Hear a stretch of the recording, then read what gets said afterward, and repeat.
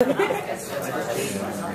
at the end of last season, we were kind of in a sticky predicament. Sticky predicament. So can you tell us a little bit about how much time has elapsed since we last saw everyone, and at the beginning of the next season, and perhaps a little bit about what you're doing, if you can. Perhaps. Not much time has passed. At the end of season 3, Bo goes missing, so we pick up right where we left off.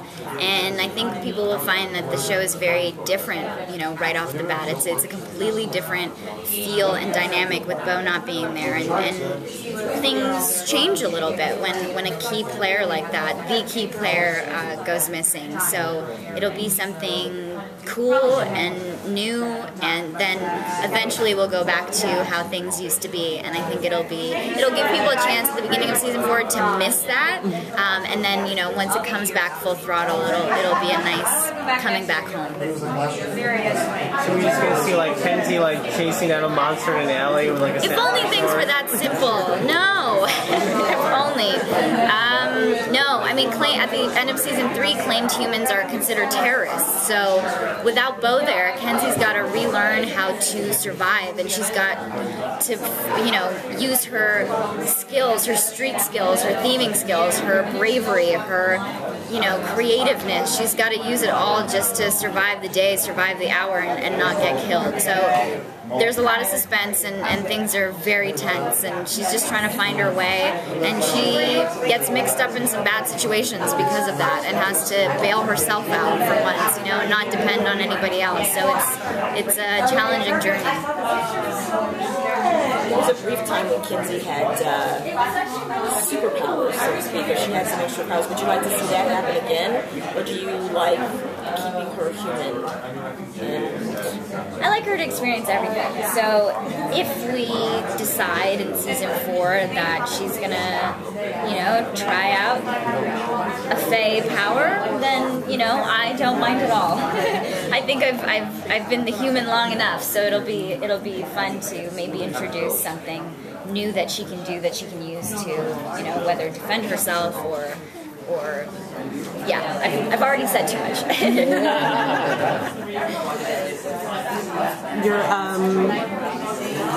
I noticed that in the fight scenes, I assume that you have a dance background. Yes.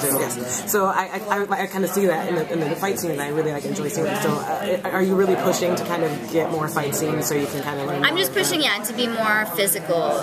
When you add, physical stunts or anything physical into acting, it makes it more fun. It adds a whole different element. So going to work and being able to do that just, it just makes me happy.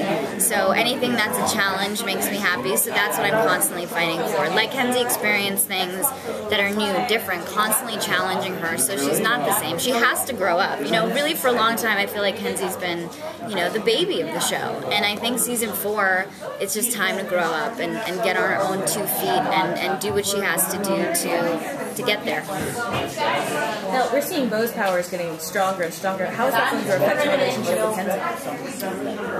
Their bond is unbreakable, but in season 4, because Bo goes missing and experiences a whole other world without Kenzi, and Kenzi experiences a whole other world without Bo, when they come back together, it's like coming back home, but there's a few secrets and a few things that, they need to talk about, and a few growing pains that they go through in season 4. So Bo growing and developing and really, coming into her own, it definitely affects the relationship. I can't tell you how exactly, but there's always going to be drama, and I think they've had smooth sailing for a while in the friendship department.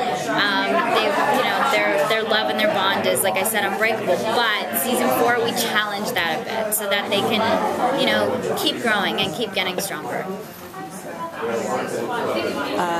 and Kenzi and Hale had a pretty significant moment in the Oh, whatever. Well, you know, it was nothing. it was a little something. A little L-word action. It's okay. Is that, do we get into that immediately in the next season, or is that something that we don't start seeing more of until later? You know, with Kenzi and Hale, it's been interesting. It's always like one's hot, one's cold, one's hot. So meeting in the middle, it's going to take quite a journey to get there if it goes there. So it'll never be boring, and it'll always be frustrating and, you know, full of feist and spunk. But I think that's what we love about them together. So I look forward to, you know, having the fans see where their relationship goes and how it develops. There's a lot of really fun moments, though, so it's cool. So, we're going a different angle. We're on CBS Radio, and what's your summer jam? What is my summer jam? Yeah. Oh my god, I have so many. I'm such a music lover. I come into my trailer every morning and I'm like the annoying girl that's like blasting music in her trailer. The whole set can hear it. Everything's like vibrating. I'm just like, you know, getting to the zone. My summer jam, you know what? I'm really into Pretty Young Thing by Michael Jackson right now. Okay. I'm a huge MJ fan. I grew up listening to him, and it's always been a very like spiritual experience listening to his music because he's the king. Right. So I'd have to say PYT by MJ. Okay. And music for before filming, after filming, what would be your general playlist? It depends on my mood that day, but it's always like very energetic music. So whether it's like top 40s hits or, you know, people like Jin Wingmore, who I've been really into lately, or you know, whether it's like eclectic jazz or some days classical or dance music, like it's always just a different jam every day, every hour. I'm sitting with we were filming in a beautiful location the other day, and I just went out one lunch and I put on my, you know, Beats headphones and just lay in the grass and listen to music the entire like lunch hour. It's what I do all the time. So music is my love. Excellent, thank you. Can you tell, still a little off subject, you have such an interesting name, your real name.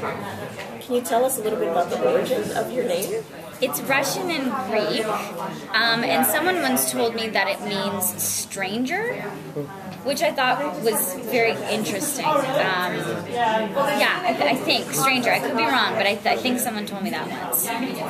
It's always hard for people to pronounce. It was like, I'm like, don't worry, Ksenia, because technically it's Ksenia, but in America, people like don't associate the K and the S like as one sound. So it's kind of changed over the years, and some people say Ksenia and some people say Ksenia.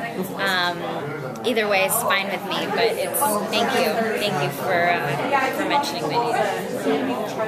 The show has really gained a lot of popularity, and I kind of watch that go through social networking, especially on Twitter. Oh, I watch Lost Girl, always gotta watch this. Yeah. You're on Twitter, correct? Yes. And did you see that growing since you've been out there on Twitter, social networking, your fan base, your Twitter followers? Have you seen that grow? Twitter has been an interesting journey for me, because when we started the show, everybody was tweeting all the time, and I was like, no, I'm just not interested, because I'm a very private person, and to me, I couldn't get into Twitter for a very long time. And just recently, I joined because I finally decided, you know what, if I can maybe use it for something good, then I'll open up a Twitter account. And it's been unbelievable.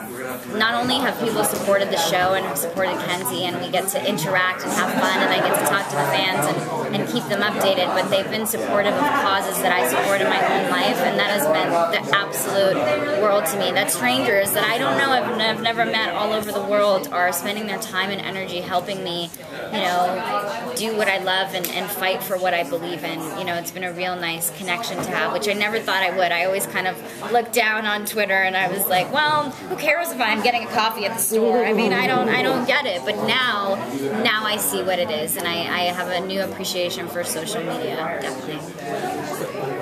What's the geekiest thing about you? The geekiest thing about me? I am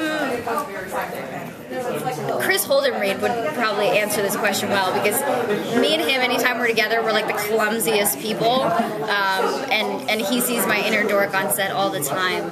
I think I'm really shy, but I'm really like weird. It's hard to explain. If for people that know me well, I'm just a very weird person, but clumsy. I think maybe that's the dorkiest thing about me. I'll think on that. No one's ever asked me that before, because I always think I'm such a dork. But what exactly are the inner workings of that dorkiness that I have to think about? One thing that I do notice in pretty much every episode, I love at least one, if not everything that you're wearing, and the hair and everything. I love all the things. So do you get to keep some of it? And also, do you have any sort of influence where you talk to the wardrobe people to say, oh, it'd be fun if we could wear something like this, or maybe we could put something like that together? We've been very lucky because Ann Dixon, who created the look of the show and of these characters, has been was always nothing but open and collaborative, and being able to come in from day one and work with someone so gifted and talented, and always looking for the next step.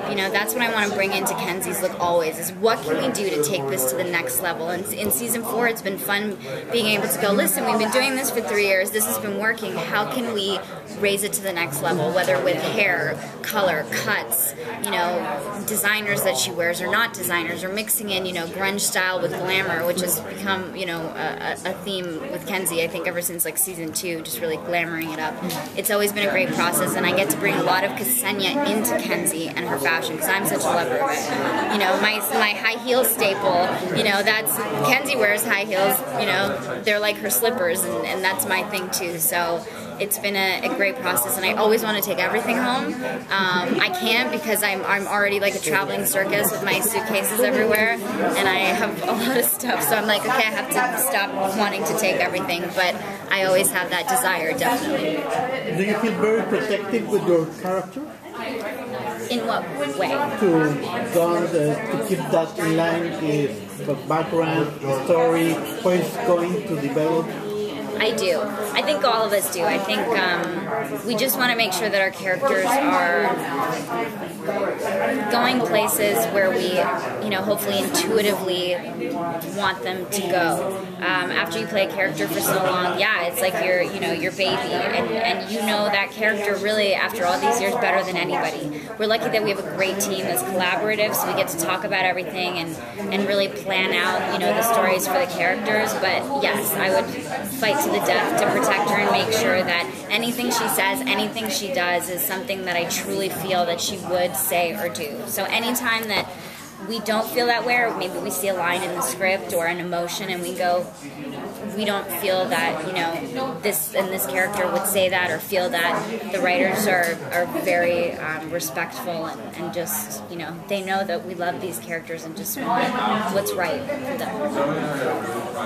Is there a moment coming up in the next season that you're really looking forward to, fans of SDCC? Yes. It's in the first episode of season 4, and I wish I could tell you about it because it's so cool. But what I can say is that it was not an easy feat. There was something that myself and 2 other characters had to do that was close to impossible. Everybody told us that we needed doubles because this was going to be physically impossible for us to do. And after a lot of hard work and stress and strain, we did it, and we feel so proud. And I can honestly say it's one of the best experiences I've ever had since day one on Lost Girl. So I'm really proud of it and excited for people to see, and I wish I could tell everyone what it is, but I can't. What's been your kind of favorite type of fae that's been on the show so far, and are there any kind of creatures or mythologies that you'd like to see explored? They always surprise me, the writers. The fact that everything is based on real mythology, I think that's so awesome. So I fully trust them, and any new creatures that they bring in, I'm always super excited and just always waiting for the next one, because it just makes everything so fun. I'm a huge fan of the mesmering that Vex does. I've always been. And I'm trying to think. think. We've had so many on the show. I think the concept of creatures feeding from humans, like, emotionally, is a wicked concept. And to this day, like, I've not gotten bored of that, you know? We have the vampires and the werewolves and, like, you know, all of that, but the fact that someone can feed off your happiness or your jealousy or your greed, like, that's just a very different concept and always, you know, keeps me on my toes and keeps me thinking. Sorry, I'm always like waiting for the PR person to pop up. Yeah. You felt it. Yeah, I know. I can behind feel it. So have you ever had any like storyline requests that you have actually brought to them and go, hey, can we do this? And they said, yeah, we'll do that. Yeah. Any specifics on like The Kenzi Nate relationship I really was very passionate about and had specific ideas of how I wanted it to go. I wanted it to be deep and heartbreaking, and I didn't want it to be just, you know, an easy fling. So that was something that I fought for, and, you know, I'm very lucky Jay Firestone, our producer and creator, he listens to me and he listens to what I'm good at in my own life, and we try to use the opportunity to bring that into the show. You know, in season 3 it was I got to drum a little bit, you know, little fun things like that give Kenzi that extra little flair and personality. In season 4 we definitely try to bring a lot of that in. So he has been wonderful and our writers have been wonderful in bringing my passions from my own life into the show. Thank you guys very much. Thank you.